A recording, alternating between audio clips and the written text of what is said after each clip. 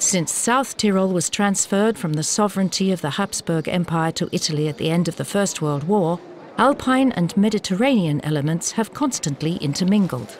This is easy to see in the marketplace, where, incidentally, almost everyone speaks fluent German and Italian.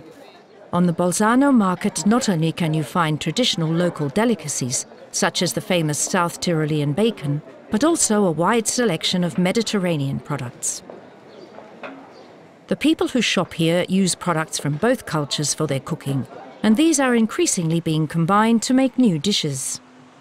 The Schöneck restaurant in Pfalzen in Val Pusteria has won several awards. The man in charge is Karl Baumgartner, one of the best chefs in the country. He has just created a tortelloni filling from local wild vegetables and Val Pusteria Topfen, better known as quark. The wild vegetable and quark tortelloni are served on a mousse made from fresh peas with mint. Karl Baumgartner is not shy about using the best of both culinary cultures, the alpine Tyrolean with its Austro-Hungarian touch and the Mediterranean with its southern sophistication. The farmers also contribute to the good reputation of the South Tyrolean cuisine, with a wide variety of local produce and animal husbandry, which nearly always meets consumers' expectations.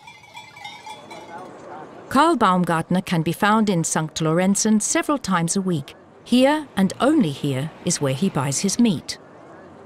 Super. Das ist ein schön helle reifes Fleisch. He always finds what he needs at his namesake Jakob Baumgartner's butcher's shop. Okay. Today he has bought 4 kids. He aims to use only fresh local products of the highest quality in his kitchen. This is not only good for the senses, but also for the environment and the local economy.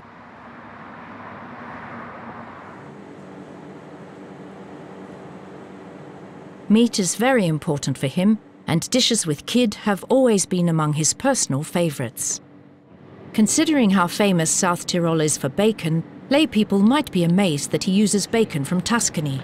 Yes, this is a lardo di colonnata. It's an Italian air-dried white bacon, which is not smoked and simply melts in the mouth. A South Tyrolean bacon would be a bit too aggressive for this dish because it's naturally smoked, and that would drown all the other flavors. Karl Baumgartner recommends sprinkling the kid with the juice of 2 whole limes. The oven is preheated to 200 degrees and in it goes. The temperature is reduced to 160 degrees after an hour. The kid is served with roast potatoes and baby vegetables. After the meat has been in the oven for 1.5 hours in all, it has a beautiful golden brown colour and it is drizzled again.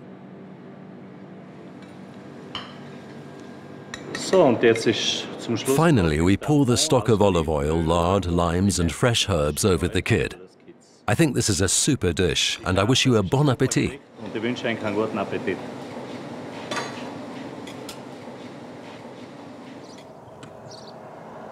Lunch is still the most important meal for over 70% of South Tyroleans. This also applies in Vilnius. Farmer Maria Obexa lives here, with a splendid view of the Geisler Peaks. She has a reputation throughout the valley as a superb cook, especially where bacon dumplings are concerned. In addition to white bread cubes, parsley, roasted onion, eggs, milk and flour are used for this dish. The bacon comes from their own smokehouse. Bacon from the belly piece, with a decent amount of fat, is the best for dumplings. Once the mixture with the bacon cubes has been kneaded, it should be left to stand for at least 15 minutes before you start to form the dumplings. Bacon dumplings are boiled for about 20 minutes in a partially covered pan of salt water.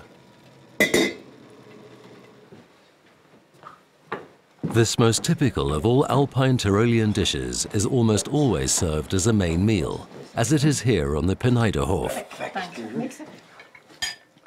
Bacon dumplings are always served with soup. a hearty traditional beef and vegetable soup that has been cooked for at least 2 hours. The Obexes were among the first in the valley to offer overnight accommodation on their farm to tourists. They used to be paid in kind. The visitors gave what they had with them and didn't need, and the Obexes were happy with it. 1,500 meters above sea level, crops were cultivated on the Oberniederhof until 50 years ago. Today, the Oberniederhof is an organic farm with apartments to rent and homemade products for sale. The ancestors of today's farmers knew exactly how to make first-class bacon, which keeps well in storage and tastes delicious. For 2 years, the Tapiners have also been producing yogurt and cheese from the milk of their grey cattle, much of which goes to the hotels in the valley. In addition to black-nosed sheep, they also keep Swabian Hall pigs on the Oberniederhof. This breed enjoyed great popularity for generations in the mountains of South Tyrol. The Tapiners make bacon from them. For foreign guests, the most popular part is the hammer, the leg of the pig. It is actually a ham, smoked and dried. South Tyrolean bacon is a speciality. It is only produced for sale in small quantities by about 20 farmers. Gourmets claim that there is no comparison to normal South Tyrolean bacon. If you want to produce and sell Bauernspeck today, you need a butcher. The Tapiners bring their pigs to Nick's butcher in Tyrolean. Here they are well equipped for processing organic bacon. First, the meat is marinated in the farm's own blend of seasoning, consisting of salt, marjoram, rosemary, cumin and allspice. And there are also some of the farm's special secrets in there. After smoking with juniper at a maximum of 20 degrees, the bacon is taken down to the storerooms. The production of Bauernspeck involves processing different parts of the pig into bacon. That's why you can see pork bellies hanging here alongside legs of pork. The proper temperature and humidity are the main criteria for making sure the Bauernspeck is a real delicacy. But the mould, too, plays a crucial role in the production of first-class bacon. This one's fresh out of the smokehouse. This one's been there longer, 3 or 4 months, and mold has formed on it because of the humidity. It actually protects the bacon from drying out, which is very important. It means the bacon can mature nice and slowly from the inside out. South Tyrolean bacon, whether from the belly or leg, is always accompanied by the typical hard Schüttelbrot.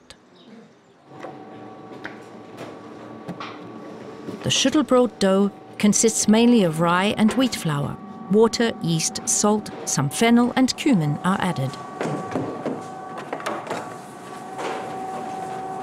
Every morning at 5:30, everyone in the bakery joins in with the shaking of the dough. There is a special reason why this dough has to be shaken by hand. You can't roll out a sticky dough like this. This is rye flour and it sticks. And so you need to use some bran and then you shake it. That's how the original bread is made. But now you also get Schüttelbrot that's no longer shaken but sprayed by machine. This is the way the farmers used to make it. Schüttelbrot is extremely tasty and keeps for months. It's highly appreciated by many consumers at home and abroad and has become an important export item. The Wegleithof, mentioned in a document for the first time in 1226, is located above St. Walburg. Today is a special day. Krapfen, special South Tyrolean fritters, are to be made. Isabella brings a bowl containing the filling from her grandmother's house. Her mother, Bernadette Kapauer, has to bake 100 poppy seed krapfen today.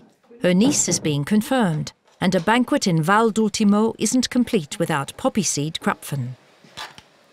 Bernadette boils the poppy seed with sugar and a little cinnamon, clove powder, lemon zest and a tablespoon of rum. She uses only wheat flour for the dough. Before being processed, it has to stand for at least an hour.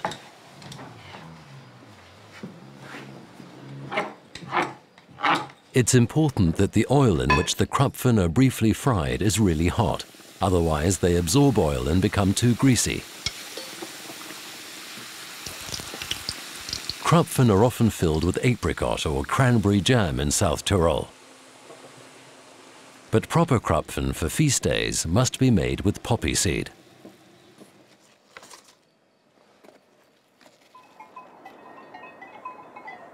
One of the most typical South Tyrolean dishes is originally from Walpusteria.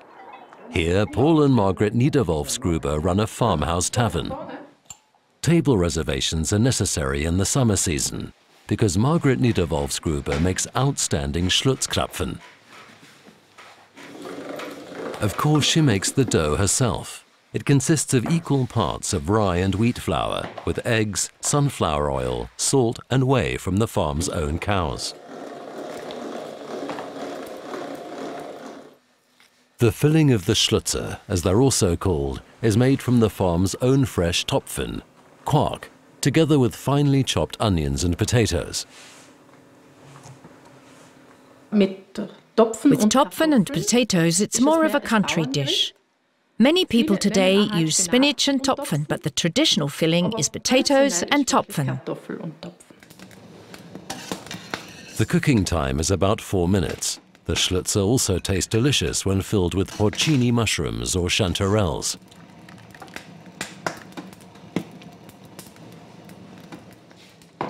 They're sprinkled with Parmesan cheese before serving. Then a tidy portion of melted butter is added. This calorie bomb, which tastes extremely good, is finally sprinkled with chives, of course from the farm's own garden. So this is Walpusteria Schlutzkrapfen.